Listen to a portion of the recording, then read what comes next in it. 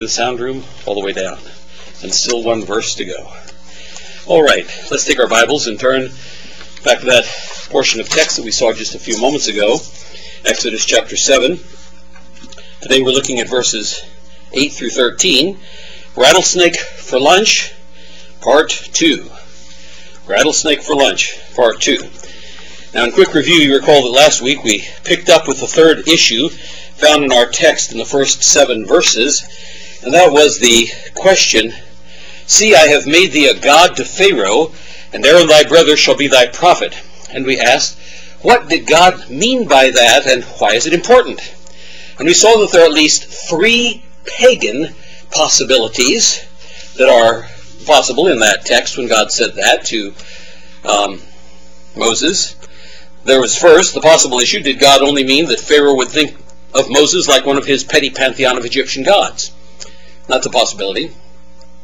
Secondly, since Pharaoh probably knew that Moses was the son of Pharaoh's daughter, does that mean that he thought of Moses as one of the divine Pharaoh children who claimed to be gods? And that's a possibility. Or third, was God saying that the Greeks were right who thought that the gods came down, had relations with women who produced half god, half human offspring with certain supernatural powers? And of course, that's a possibility, and we gave an example out of the New Testament where the priest of Jupiter tried to offer sacrifices to Paul and Barnabas. That was in Acts chapter 14. And so, was that what God meant when he said, "I have made you a god," to Pharaoh? Now, those were clearly pagan Greeks and pagan Greek concepts and pagan Egyptian concepts concerning gods coming down to men. But we saw that in Scripture, there are some biblical references that make this a biblical statement that God is telling to Moses here. First, we looked at Psalm 82. You recall that last week. The key verses were verses 6 and 7. "I have said, ye are gods." It's God speaking. "I have said, ye are gods, and all of you are children of the Most High, but ye shall die like men, and fall like one of the princes."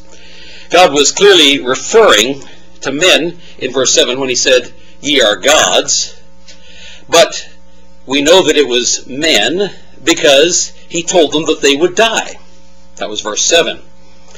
Then we looked at Exodus chapter 22, which deals with all kinds of civil and criminal acts that are to be brought before the judges whom God would appoint over Israel. And that passage ended with these words in application. In verse 28, remember, speaking about judges, it says, "Thou shalt not revile the gods, nor curse the ruler of thy people." The word gods being used there was referring to human judges. And when it's used this way, it refers to someone who is appointed to a position of authority by a divine oath. The word translated gods in these texts is Elohim. It's a plural word, not a singular word, but it is a word used for God himself, and one of the ways in which we can determine the Trinity and the multiplicity of persons in the Godhead. The word gods is Elohim. It's not Jehovah here, or any of the other words that describe the divine nature, character, or attributes of God. We saw that this use, where the word is used of a divinely appointed human judge, was how the Apostle Paul understood the word gods in Acts 23. In Acts 23, Paul quoted that passage we just read in Exodus 22:28, when he stood before the high priest, the God-ordained judge, who was the head of the God-ordained Supreme Court of Israel, the Sanhedrin. Acts 23, verse 1, "Paul, earnestly beholding the council, said, Men and brethren, I have lived in all good conscience before God until this day. And the high priest Ananias commanded them that stood by him to smite him on the mouth. Then said Paul unto him, God shall smite thee, thou whited wall, for sittest thou to judge me after the law, and commandest me to be smitten contrary to the law?" Now, everything Paul said there was true. God would someday smite Ananias. Ananias was a whited wall. Ananias was sitting to judge Paul according to the law, but commanded him to be smitten contrary to the law. But they that stood by said, Revilest thou God's high priest? In other words, they knew civil procedure. They knew the rules of court. They knew what was necessary to say and not to say in that particular court of law. And any attorney who goes into a court of law knows that there are some local rules that he must follow if he wants to get his case across in that particular court. Then said Paul, I wist not, brethren, that he was the high priest, for it is written, and here he is quoting Exodus 22:28, which says, "Thou shalt not revile the gods, nor curse the ruler of thy people." Then said Paul, "I wist not, brethren, that he was the high priest, for it is written, Thou shalt not speak evil of the ruler of thy people." He knew his Bible. Jesus quoted those same passages, the one out of Psalm 82, Exodus 22, against the Jews who wanted to accuse him of blasphemy.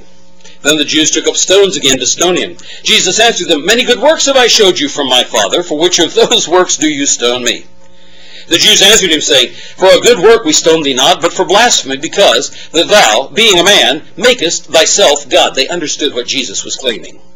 There are so many people today who don't get that. There are so many people today who say, well, he's not really God, he's just sort of like a super angel or something. I mean, that's Jehovah's Witnesses, or the Mormons, you're on your way to becoming a God. They understood that he was making himself out to be God. Jesus answered them, "Is it not written in your law, I said, ye are gods?" He's quoting Psalm 82:6. He's referring to Exodus 22:9 and 28. "If he called them gods, unto whom the word of God came, and the scripture cannot be broken, say ye of him whom the Father has sanctified and sent into the world, Thou blasphemest, because I said, I am the Son of God." There's Jesus saying it. Anybody who thinks Jesus never said it, there it is. Now, we studied this in detail. Jesus is both God and man, and has been ordained and appointed as a priest and a judge with an oath by the Father himself. Remember, the priests and judges of Israel stood in the place of God when they were executing judgment. They stood in the place of God when executing judgment. We see that Jesus was made a priest with an oath. That's Hebrews chapter 7. I won't read the entire passage, just the first couple of verses. "And inasmuch as not without an oath he was made priest. For those priests were made without an oath, but this with an oath, by him that said unto him, The Lord swear and will not repent." And then we get down to the end, verse 28. "For the law maketh men high priests which have infirmity, but the word of the oath which was since the law maketh the Son, who is consecrated for evermore." We see that he is made the judge as well. "We know him that hath said, Vengeance belongeth unto me, I will recompense, saith the Lord. And again, the Lord shall judge his people." And we know that's the Lord Jesus Christ, because Jesus said so in John chapter 10, verses 37 through 39. "If I do not the works of my Father, believe me not. But if I do, though ye believe not me, believe the works, that ye may know and believe that the Father is in me, and I in him. Therefore they sought to take him, but he escaped out of their hands. He is the divinely ordained high priest and divinely ordained judge. For the Father judgeth no man, but hath committed all judgment unto the Son." We spent a great deal of time looking at that last week. We also learned that there's a second reason in the New Testament why this idea of rulers acting in the place of God is important. When God ordains those in authority, rebellion against those who have been ordained to authority is direct rebellion against God. Therefore, Pharaoh's rebellion here in our text against Moses is actually direct rebellion against God, because God put Moses over Pharaoh when he issued that command, "Let my people go." We're going to see later, as we get farther into the book of Exodus, the children of Israel begin to rebel against Moses. And Moses says to them, "You haven't rebelled against us. You've rebelled against God." They're complaining about Moses. They don't say a thing about God, but Moses points out to them, when you rebel against us, you are rebelling against God, because God's the one who put us here. Some very serious consequences to that, and we'll get to that as we get a little farther down in the text. But Pharaoh's rebellion against Moses here is actually direct rebellion against God, because God put Moses over Pharaoh when he issued his command, "Let my people go." Moses, the messenger, stood in the place of God when he spoke to Pharaoh. That's clearly, as we saw last week, what Paul means in Romans 13. I'm going to read that again because it's a point that we often willfully reject. "Let every soul be subject unto higher powers, for there is no power but of God. The powers that be are ordained of God. Whosoever therefore resisteth the power, resisteth the ordinance of God. And they that resist shall receive to themselves damnation." That's rather blunt. Resisting those whom God has put in positions of authority is actually resisting God himself. Now, we always want to know the reasons why we don't have to obey those in authority. But the emphasis, as we saw last week, of the New Testament is we must learn to obey. We've already previously in multiple messages detailed and listed the specific things in which we do not have to obey the government, or for that matter any other authority at work or in the family or in the church. But unless one of those specific biblical principles comes into play, the bottom line is obedience. And we noticed last week that Paul makes application to one of our most unfavorite things in the whole world of doing, which is paying taxes, but he says we still have to obey. It's always better to obey late than never to obey. And he gives two reasons for this in Romans 13. Number one, suffering the wrath of the government when you get caught. And number two, for your conscience' sake. It's hard to live with a guilty conscience. If you can live with a guilty conscience, it means that you have sinned for so long and you've oppressed your conscience for so long that you've seared it. Now the Spirit speaketh expressly, 1 Timothy 4. That in the latter times some shall depart from the faith. That's the end result of what's going to happen when you have a seared conscience. You're going to leave sound doctrine. You're going to depart from the faith. You're going to begin to listen to demonic teaching. Now the Spirit speaketh expressly that in the latter times some shall depart from the faith, giving heed to seducing spirits and doctrines of devils, speaking lies and hypocrisy, having their conscience seared with a hot iron. They'll no longer be able to tell the difference between true doctrine and false doctrine. They'll no longer be able to tell when it is the leading of the Spirit of God and when it is the leading of the devil. Having a seared conscience, folks, is a very serious issue. So how important is obedience in the eyes of God? We closed last week with 8 reasons that obedience is essential in the eyes of God. Number 1, you were given grace and a spiritual gift so that you would obey. That means it is possible, Romans 1:5. Obedience proves who is your master. That's number 2. Regardless of what you proclaim with your mouth, obedience is what proves that you are who is your master. That's Romans 6:16. Number 3, obedience is the deciding factor in your testimony to the lost. Failure here, that is failure to obey God, means that you have no testimony before a watching world. Number 4, genuine faith always results in obedience. Always. Genuine faith always results in obedience. Do you talk the talk, but you don't walk the walk? That's Romans 16:26. Number 5, obedience begins in your thought life. What do you think about when your mind is idle? My mom and dad used to say an idle mind is the devil's workshop. Obedience begins in your thought life. 2 Corinthians 10:5, casting down imaginations and every high thing that exalteth itself against the knowledge of God, and bringing into captivity every thought to the obedience of Christ. Number 6, both obedience and disobedience always have consequences. You will pay a price. That's 2 Corinthians 10:6. Number 7, Jesus Christ set the example and learned obedience by suffering. And he is the one we are to follow. That's Hebrews 5:8. And finally, the end result of sanctification is obedience. In other words, that's one of the proofs of spiritual growth in your life. If you're not obedient, it means that you're not growing spiritually. That's number 8. Now that brings us to today. How is obedience the key to a rattlesnake lunch? How is obedience the key to a rattlesnake lunch? That's in Exodus 7, verses 8 through 13, which we read just a moment ago. The Lord spake unto Moses and unto Aaron, saying, When Pharaoh shall speak unto you, saying, Show a miracle for you, then thou shalt say unto Aaron, Take thy rod and cast it before Pharaoh, and it shall become a serpent. And Moses and Aaron went in unto Pharaoh, and they did so. Notice, and they did so. They followed exactly what God told them to do. Did you notice that there are 5 things that God told them to do? As you read that through, most of us just sort of have the idea, yeah, they're supposed to go into Pharaoh and throw down this stick. You know, it'll become a snake. But there are 5 specific things that God told them to do here in this text. And they did it. They did so as, that is, in the same way that God told them to do it, as the Lord had commanded. Now, look at obedience in our text, which ties us in with what we studied last week. Precise obedience is the key to what happens next. God doesn't just give general commands, although he does give many general commands that are to cover lots of different areas, like flee fornication or don't steal.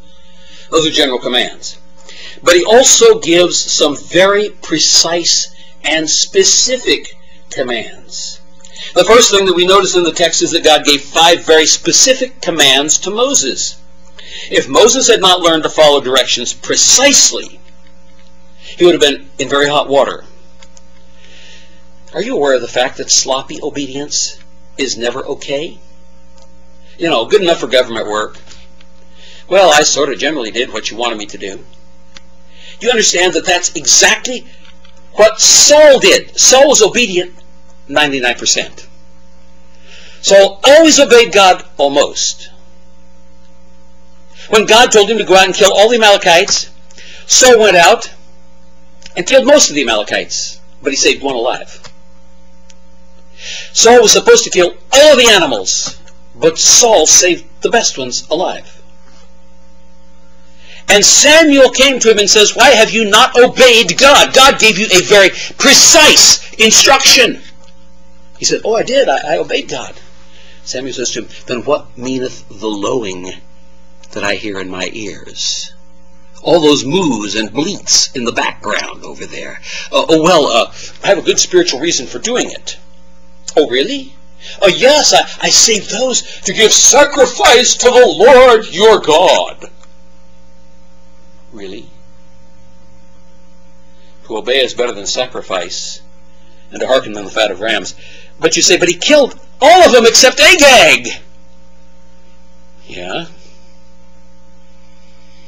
And so Samuel called for Agag to come out, and Samuel took the sword, and he hacked him in pieces.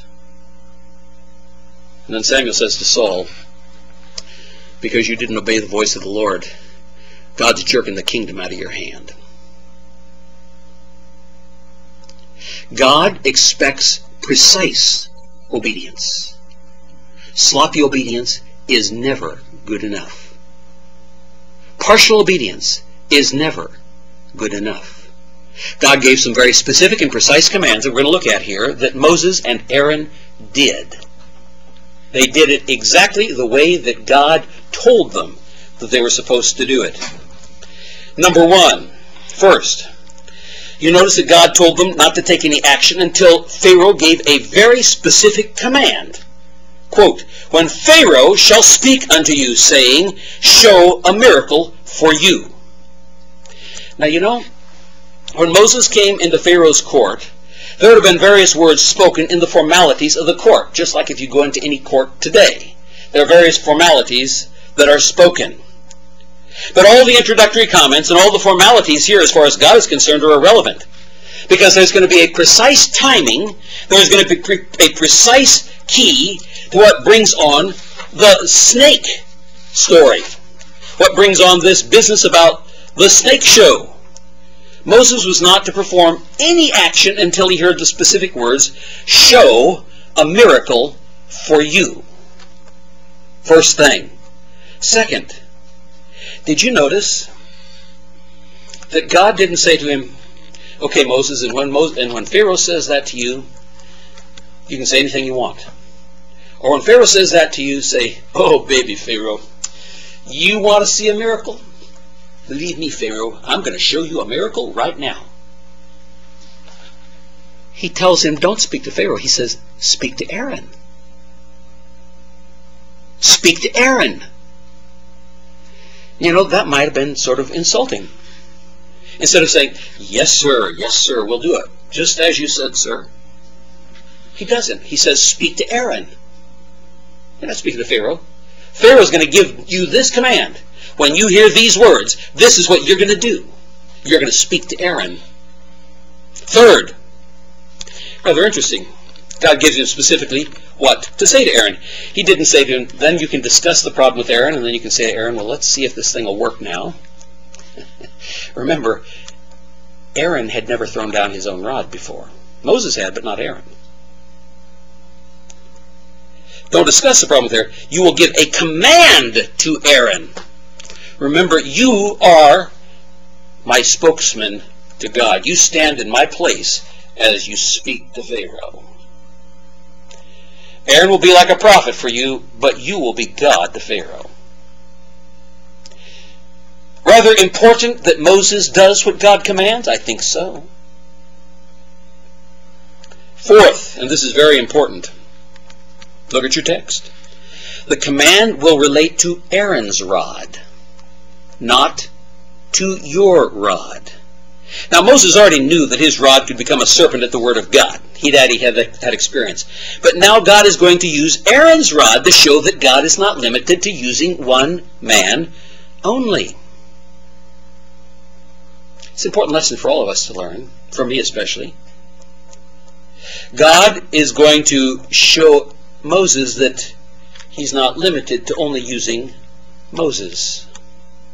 God keeps us from getting proud by showing how easily he can use someone else if we wander from his commands and from his ways.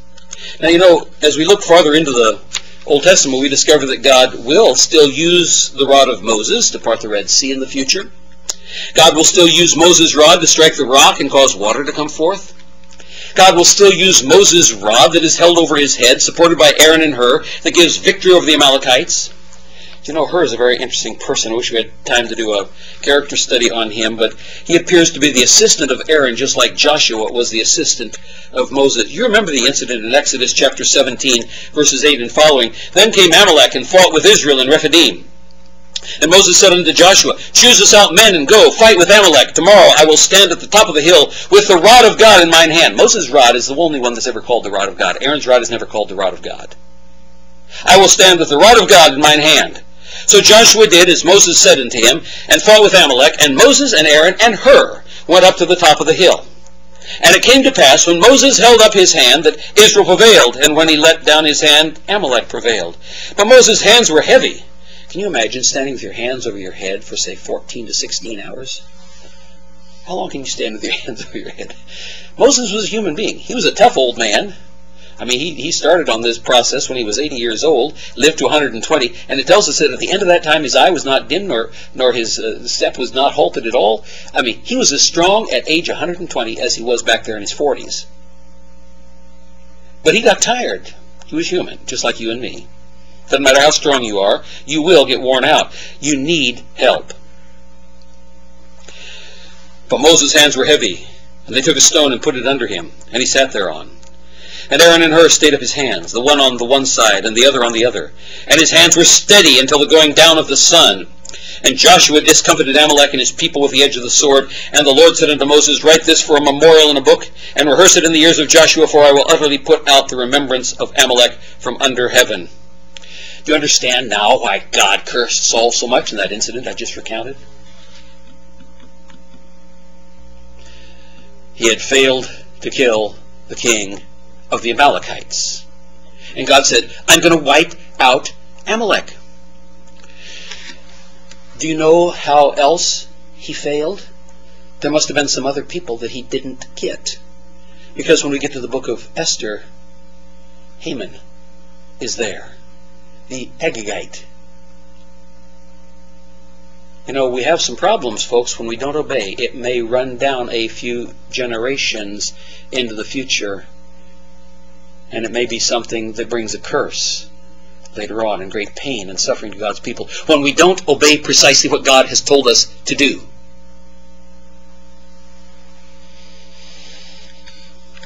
I will utterly put out of the remembrance of Amalek from under heaven. And Moses built an altar and called the name of it Jehovah Nissi. Jehovah is my banner. For he said, because the Lord has sworn that the Lord will have war with Amalek from generation to generation. Hur, the assistant of our servant, the minister, it says here, of Aaron. You know, it's interesting as you read through ancient history, Hur is mentioned. Did you know what Josephus says about Hur? Josephus says that Hur was the husband of Miriam, the big sister of Moses and Aaron. So he was the brother-in-law of Moses and Aaron. Interesting when you begin to study who in the world were these people. I know most of you probably saw years ago that movie Ben-Hur, and there is somebody in the Bible called Ben-Hur, son of Hur. But anyway, Exodus 24:12. Hur finds another very interesting location in Exodus 24. The Lord said unto Moses, come up unto me into the mount, and be there, and I will give thee tables of stone, and a law, and commandments which I have written, that thou mayest teach them. So here's Moses going up to get the 10 commandments.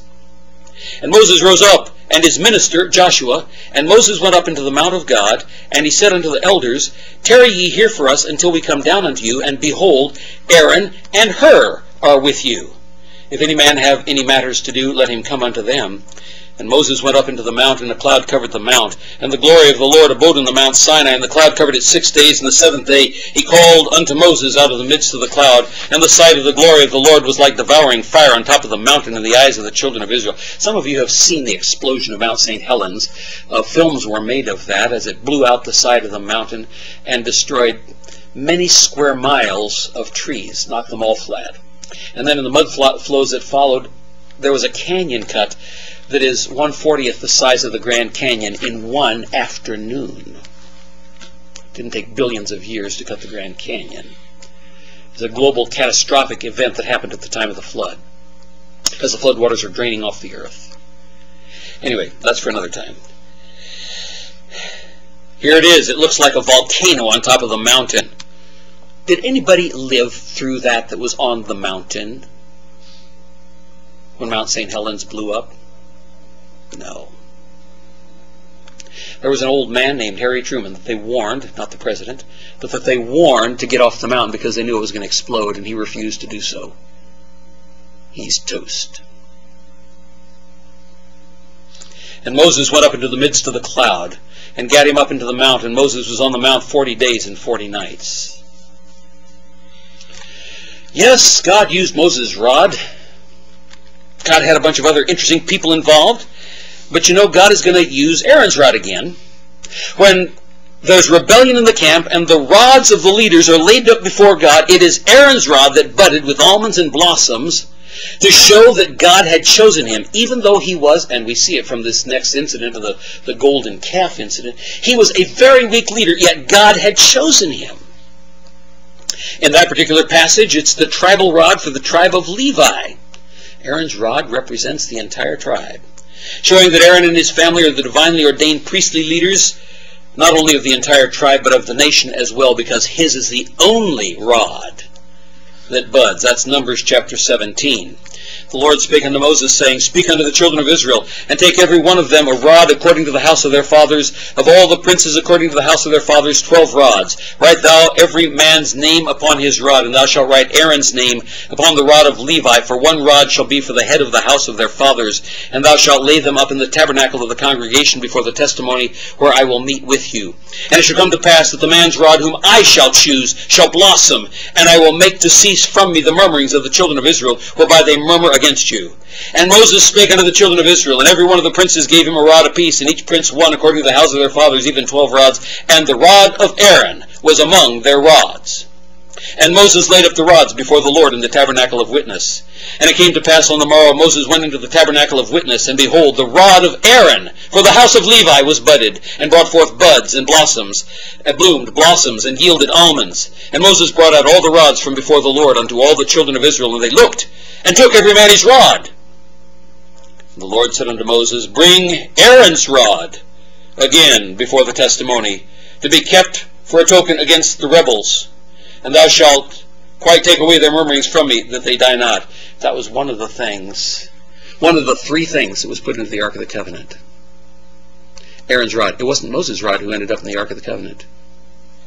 It was Aaron's rod. There was Aaron's rod, there were the tables of the law, and there was a pot of manna were put into the Ark of the Covenant.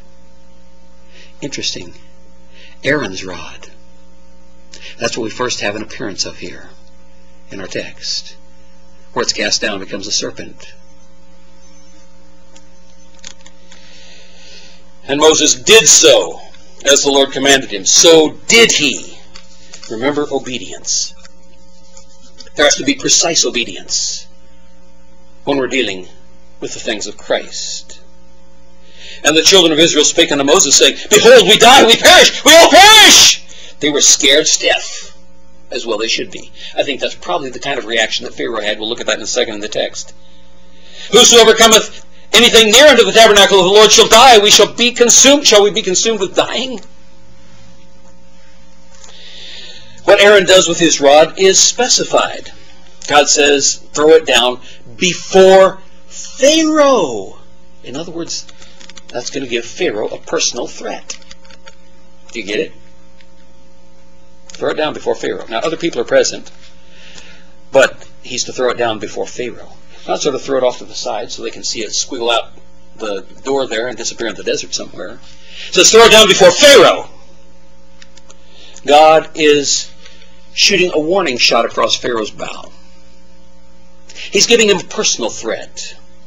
It does not say that God ever let Aaron have a practice run with his rod before the actual test day. How would they know that Aaron's rod would work like Moses' rod had worked? I think this was a threat to Pharaoh because we know how Moses himself reacted when his own rod turned into a serpent. Exodus 4. Moses answered and said, But behold, they will not believe me, nor hearken unto my voice, for they will say, The Lord hath not appeared unto thee. And the Lord said unto him, What is in thine hand? And he said, A rod. And he said, Cast it to the ground. And he cast it on the ground, and became a serpent. And Moses fled from before it. And the Lord said unto Moses, probably one of the hardest things that Moses ever had to do, Put forth thine hand, and take it by the tail. God was kind to Moses. He didn't say to him, Put forth your hand and take it by the head. He could have. He could have insisted that Moses grab it by the head or by the neck. He said, Take it by the tail. And he put forth his hand and caught it, and it became a rod in his hand. Precise obedience produces precise results that God wants. We see here there are two different results. First, there's human reaction, and then there's divine reaction. The divine reaction is God hardens Pharaoh's heart. It says so in the text.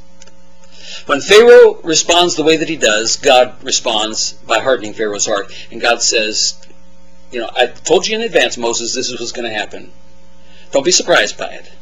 It doesn't matter how exciting the miracle is. It doesn't matter how scary the miracle is. This is going to be what happens. That was the divine result. But we see the human reaction. Moses and Aaron, this is verse 10, went in unto Pharaoh, and they did so, as the Lord had commanded. And Aaron cast down his rod before Pharaoh and before his servants, and it became a serpent. Then Pharaoh also called the wise men and the sorcerers. Now the magicians of Egypt, they also did in like manner with their enchantments. For they cast down every man his rod, and they became serpents. But Aaron's rod swallowed up their rod. When it says Pharaoh called for the wise men and the sorcerers, and they are classified together as the magicians of Egypt in the next phrase, I suspect that Pharaoh probably kind of screamed out that command in a rather urgent voice for the magicians to do something about what had just happened. Okay, you guys, take care of it. You magicians, you sorcerers, get over here. Do something. Now remember, those were demon-possessed sorcerers.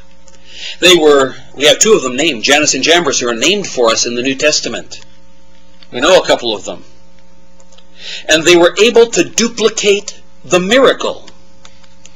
That should be a reminder to us that Satan can counterfeit the miracles of God because he does have supernatural, that is above nature, power. But we need to remember something very important. He does not have omnipotent power. It's supernatural, but it's not omnipotent. His power is always less than the power of God. That's proved in our text by what happened next to the snakes of the magicians.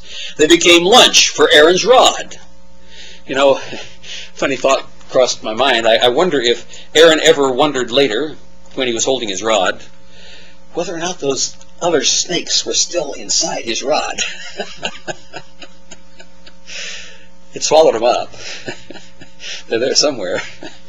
That meant that those magicians also probably had to go back to the magic store and buy some new tricks.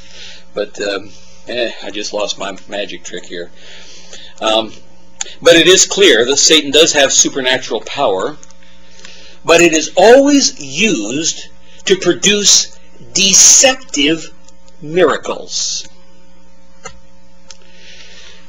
Satan gets into churches too, just like he was in the synagogues in the days of Jesus. Jesus is teaching in the synagogue, and it says this demon-possessed man came into the synagogue, and Jesus cast out the demon in the synagogue. There are people involved in so-called Christian ministries who have some supernatural powers. Is it from God? Or is it being used as a means of deception? Wish we had time to talk about that. Ran into some of that recently. Satan does have supernatural power designed to deceive. Acts chapter 8, verses 9 through 11. There was a certain man called Simon, which before time in the same city used sorcery. Okay, here's a guy who's involved in witchcraft. And you remember I preached an entire series on witchcraft and sorcery in the Bible. That was a long time ago. If you didn't come to the evening services, you didn't hear it. And bewitched the people of Samaria, giving out that himself was some great one, to whom they all gave heed, from the least to the greatest, saying, "This man is the great power of God." That's deception. Satan was pretending to be God through the sorcery done by Simon Magus. And to him they had regard, because out of a long time he had bewitched them with sorceries. Get the book of Revelation. Revelation 13. I stood upon the sand of the sea, and I saw a beast rise up out of the sea, having 7 heads and 10 horns, and upon the horn 10 crowns, and upon the heads the names of blasphemy. The name of blasphemy. And the beast which I saw was like unto a leopard, and his feet were as the feet of a bear, and his mouth as the mouth of a lion. And the dragon gave him his power. Now you know that the dragon is Satan, because it talks about Michael and his archangels fighting against the dragon and his angels, and the dragon is the devil. It tells us that in that passage. The dragon gave him his power and his seat and his great authority. Verse 3. Now, is this a miracle? I saw one of his heads as it were wounded to death, and his deadly wound was healed, and all the world wondered after the beast. Yeah. A fatal wound and a resurrection. I beheld another beast coming up out of the earth. He had 2 horns like a lamb. He spake like a dragon. Where are his words coming from? Not from Jesus. From the dragon. He exerciseth all the power of the first beast before him, and causeth the earth and them which dwell therein to worship the beast, whose deadly wound was healed. That's going to be the one who tries to imitate Christ, the risen Christ. We worship the risen Christ. Satan says, well, I can pull that one off too. He doeth great wonders, one of the words that is used for miracles in the Gospels. So that he maketh fire come down from heaven on the earth in the sight of men. Can you call out lightning? Can you call fire down from heaven like Elijah did? And deceiveth, that's the purpose of this, deceiveth them that dwell on the earth by means of those miracles which he had power to do in the sight of the beast. Satan can perform miracles. Satan's people who are empowered by him can perform miracles. But they're for the purpose of deception. He had power to, those miracles which he had power to do in the sight of the beast, saying to them that dwell on the earth that they should make an image of the beast, which had the wound by the sword and did live. And he had power to give life unto the image of the beast, that the image of the beast should both speak, and cause that as many would not worship the image of the beast should be killed. Interesting, it tells us how the beast is going to be wounded to death and then resurrect. It says wound by a sword. You know, a number of years ago, I believe it was when I was in high school, maybe it was when I was in college, I can't remember, but somebody had gotten this incredible photograph of a Japanese minister, prime minister or something, someone in Japanese parliament, who was being killed by a sword. A guy from the audience had jumped up with a big long samurai sword, and he had it at an angle like this, and the guy who he's going to kill is falling backwards, his glasses are falling off, there are people rushing in from all sides to try to stop the guy who has the sword. He managed to jump up on the platform with it and stab that prime minister. Or whatever position he was. I don't remember the exact position. But I vividly remember the photograph. And somebody had snapped it right at that moment. Revelation 16, verses 13 and following. And I saw 3 unclean spirits, these are demons, like frogs come out of the mouth of the dragon, and out of the mouth of the beast, and out of the mouth of the false prophet. For they are the spirits of devils, working miracles, which go forth unto the kings of the earth and the whole world, to gather them to the battle of that great day of God Almighty. That's the battle of Armageddon, which is coming up there. We get to chapter 19. We see it again. And the beast was taken, and with him the false prophet, that wrought miracles before him, and with which he deceived them that had received the mark of the beast, and them that worshipped his image. These both were cast alive into a lake of fire burning with brimstones. So, can Satan work miracles? Can his demons work miracles? Yes. Because Satan and the demons have supernatural power. Satan even has power that is greater than Michael the archangel, Jude 1:9. Yet Michael the archangel, when contending with the devil, he disputed about the body of Moses. Interesting, takes us back to Moses. All the way back there to this incredible man of God, who walked into the presence of God in the middle of what we would think of as a volcano. This man Moses, who could hold his rod out over the sea and part the sea. When God took Moses home, he didn't die a natural death. But apparently there was a supernatural conflict going on right at that moment. Satan wanted the body of Moses because he knew that if he could get Moses' body, he could deceive the children of Israel. He didn't get the body of Moses. He did manage later on to seduce Israel. We think of the incident of Balaam in the book of Numbers. He did cause them to murmur and grumble and groan and complain until all those who were adults at the time of the Exodus died in the wilderness, and only their children entered the promised land. But oh, how he wanted to have the body of Moses. And Michael, the chief prince, according to the book of Daniel, disputed with him over the body of Moses. But even Michael didn't say, "Get out of here, I'll beat you up." He said, "The Lord rebuke you." Yet Michael the archangel, when contending with the devil, he disputed about the body of Moses, durst not, that is, he did not dare to bring against him a railing accusation, but said, "The Lord rebuke thee." But one other point that we need to make, and our time is up. We do not have to be afraid of Satan and his demons as believers, because the power of God is greater. 1 John chapter 4, verse 4. Ye are of God, little children, and have overcome them, because greater is he that is in you than he that is in the world. If you're a true Christian, if you have really believed on the Lord Jesus Christ and been saved, you have the indwelling Holy Spirit of God. God dwells in you. Jesus dwells in you. And Jesus said the Father dwells in you too. Greater is he that is in you than he that is in the world. Who is the one that's in the world? It's Satan. If you read 1 John, that's what you discover. Greater is he that is in you than he that is in the world. Oh, can Satan use external means to do things to you? Yes, but he can never steal your soul. He can never do anything to you that is not within the permitted and directed will of God. We see that in the book of Job.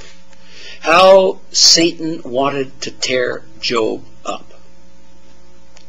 But God limited him. And in the end brought Job to a greater understanding and spiritual maturity than Job would ever have gotten otherwise. And God rebuked all of Job's friends. And then God told Job, pray for your friends. I think most of us as carnal Christians wouldn't want to. We'd say, God, go ahead and smack them. They deserve it. And he did. He prayed for his friends. How much we need to learn in terms of our spiritual growth.